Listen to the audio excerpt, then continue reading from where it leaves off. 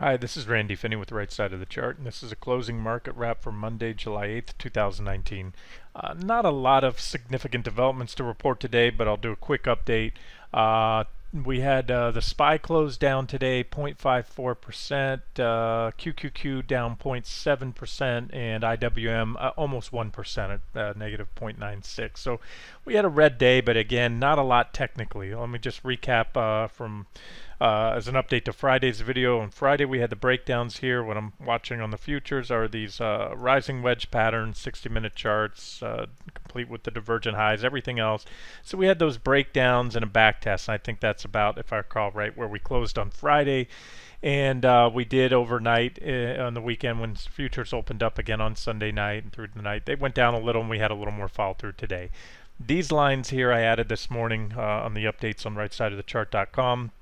An additional support, or one line here, 2973, and you can see it's just a minor support level right there. You have a couple reactions there, and of course the Friday's low, so that's a level, as I mentioned, that's minor support, and if that breaks, that probably brings us down here to my next target at 29.55 or so. I do want to add, and I mentioned this on the site again, we have Jerome Powell speaks twice this week, on Wednesday and then again on Thursday, and right now fundamentals absolutely don't seem to matter to this market. Nothing seems to matter but what the Fed is doing. It seems to me that more so at many points at many other points in the past, the market is hyper focused right now on what the Fed's going to do. So I didn't check before this update. Let me check it. I did the update this morning on the Fed Fund futures, and I'll do it right now. I'm looking at another monitor. Okay, they changed slightly. So here's what we're looking at for the July 31st Fed meeting. Right now, the Fed Fund futures are pricing in a 94.1% probability of a 25 basis point rate cut and a 5.9% chance of a 50 basis point rate cut. So that's the consensus. And again, if Powell, if they're going to do more or less, he's going to try to walk the market down. Fed doesn't like to surprise the market, and so really what I'm trying to get at here is you probably won't see a lot happen until at least Wednesday. And again, I don't know if we'll say anything different. I think Thursday. So that's what we're watching for this week. Now, technically, we can sit here all day long and guess what the Fed's going to do, not do. I'll take the charts on face value. So right now, we do have these breakdowns. They're not very impulsive, and there we are at support. So at least on the 60-minute chart with the breakdowns, PPO is below the zero line.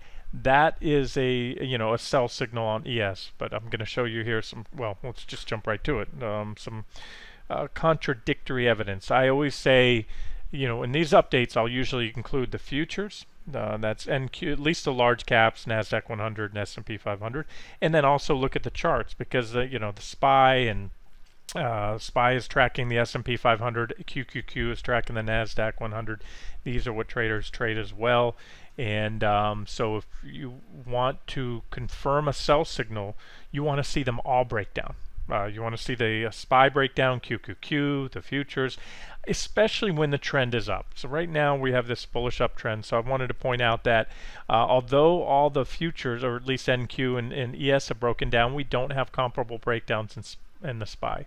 If you want to split hairs, you can see there's a small candlestick here. I'll zoom in tight below there, but that is the exact opposite of what you want to see to confirm a breakdown. You want to see a breakdown with an impulsive candle moving down, impulsively, a big red candle like that, and or follow through. So this is anything but impulsive. So in my book, that's not a breakdown. That's just futures or the SPY just limping down. We gapped down and traded sideways all day. So again, like I said, nothing big, and no confirmation yet. This SPY hasn't broken down.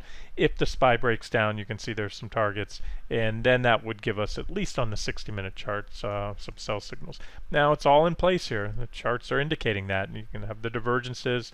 Same stuff, wash, rinse, repeat, just like we had divergences building here.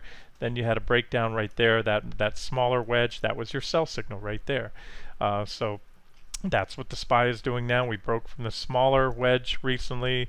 That wedge played out to about the measured target, and now we're walking up this larger wedge defined by this uptrend line and that extension, the second divergent high, which is really just a an extension of the previous divergences. So that's what we need to see. So we don't have a sell signal in SPY, although QQQ, ES, and NQ have all broken down. There's QQQ breakdown, fairly impulsive with the gap down today, but then no follow through. You can see we just kind of drifted around sideways all day. So that's it. Make of it what you will. As far as these trend indicators go, the 9 EMA is still trading above the zero line there. So, work to be done to really firm up these sell signals, and that work would be first a break of 188.37. It's pretty decent support. That would get us into the gap right there, and likely at least go in for a gap backfill. There's the top of the gap right there. That line. And maybe on down here, and that would also flip over these this trend indicator, the signal line there, that 9 EMA. As you can see, the white line, when it crosses below zero and remains below, the trend is bearish. Pretty simple stuff. And when it's above, crosses above and remains above, like it did this entire time, the trend is bullish. So that's what we're looking at right now. A little whipsaw there. Like I always say, nothing's perfect as far as trend indicators go, but as of now, it has us in a bullish trend, and it tells us that trend is in jeopardy. We're at resistance on QQQ, the previous highs, and the divergence is everything else. So that's still my favorite scenario. But the markets, we may have another sleeper day tomorrow. We'll see, unless some other kind of news moves things before Powell speaks. And here's NQ, the NASDAQ 100 futures. There's that comparable trend line to the one I showed you on ES. There's our wedge, our divergence lines right here. Divergences have been building. There was the breakdown. We had that move down there, the little flagging on Friday. Breakdown, back test, that's where we closed Friday. And as you can see, the NQ, NASDAQ 100, has been moving lower since and closed down today. As I said, the QQQ closed down 0.70, and you can see down here about a 0.62% close because they trade at different hours, the opening. So a little bit, about a comparable move, and that's it. So you can see support there, and just like on QQQ, or was it SPY, or both, I pointed out, we have these gaps below. So there's your gap support right there. Gaps typically once entered are backfilled, so that's something you want to watch for. And again, we'll pick this up tomorrow. RTY, or the small caps, that's the futures for the Russell 2000. I'm not crazy about any of these trend lines because there's not a lot of reactions, but you can see I have these triangle patterns. I have this one here, and this one has a few more reactions. In fact, of the two, this one will be more valid, this trend line here. So here, let me clean that up and show you. Because we have, right here, 1, 2, 3, 4 reactions on this lower trend line. So there's a little symmetrical triangle pattern. These are symmetrical triangle patterns, can break either direction, so you want to watch, an upside break. However, an upside break, I would not jump the gun on that on a long, because you have a pretty decent resistance here, about 1582 right there. You can see that resistance line going back, capping a lot of the recent advances. So that would be bullish for the small caps, especially if the large caps confirm, where a downside break, as you can see, I have these targets down here, and ultimately I would expect a move down here. So I'm still leaning toward, it's still favoring that downside scenario, make no mistake about it. It's priced into the charts in my opinion, and that's where I think we're going, but we'll see. Again, what Powell does this week is certainly going to have an impact on where the markets go, but the technicals are saying that the most likely the next move from here is to the downside, and so those are some near-term targets. And then to wrap this up, just a quick look at the daily charts. No need to go into the weekly charts right now. Nothing's changed since the last update I did on Friday. It's what we're looking at right now. Here's those uptrend lines you can see on SPY, that wedge that we're on. Like I said, we didn't break down, and you can see, especially when you look at the daily candles, if you come in tight here, you can see we do not have a breakdown there yet, but that is a level to watch. So we break that level. You can see just as before with every other high. I mean, that's been the pattern of these markets. Come on, push on up, make a marginal new high, followed by big correction, big correction, big correction. Each time it makes a marginal new high, and that's all this is so far.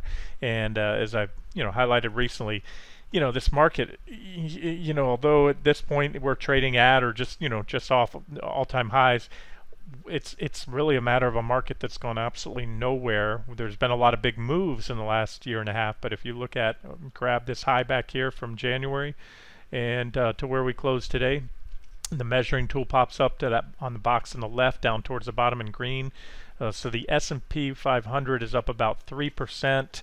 If you look at the S&P 500 equal weighted index, I believe that's even less. If that backs out the big impact that Apple and a lot of those overweighted names have, you can see as of today's close, we're about, well, if I hit it exactly, somewhere right around 1%. So, and that is almost a year and a half, 1.4 years. So there it is. It's a go nowhere market. Not exactly go nowhere. It's had a lot of big rips and dips since then, but again, it's that's the story there. And when you look at the Dow, same story. Yeah, Dow is up. What is it, about 1%? I think it is in the last almost year and a half there. No, less than that. As of today's close, it's up about 0.75%. So that's the story. And where the opportunities lie, where most of my money is, and look, trade ideas on the site. We're looking at ag commodities, agricultural commodities, other things that have strategic trading ops. Some are swing trading ops, trend trading. Natural gas, gold. Gold should be setting up for the next buy point soon. Looking for a little more downside there. We'll cover that tomorrow for members. But like I said, the stock market is kind of in sleep mode right now. But set up, like I said, the technicals, when you put on the lines, look at everything, look at these divergent highs and the pattern that it's been making. I still feel pretty confident that the next major move, I'm talking the next 10% move in either direction, will most likely be to the downside. So we'll wrap it up here and keep an eye on those 60-minute charts. And again, hopefully by Wednesday after Powell's first speech, then the market will be able to pick a direction, and then we'll pick it up from there. This has been Randy Finney with Right Side of the Chart. Hope you enjoyed it.